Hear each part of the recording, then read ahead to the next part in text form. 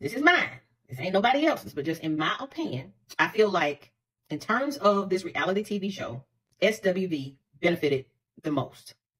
When they did their reality TV show years ago, it was a bunch of fighting. It wasn't the best representation of them. They were going through a lot as a group at that time. And so to me, the Queens of R&B allowed them to redeem themselves. They benefited the most from this reality TV show because they got back in front of their audience from week to week.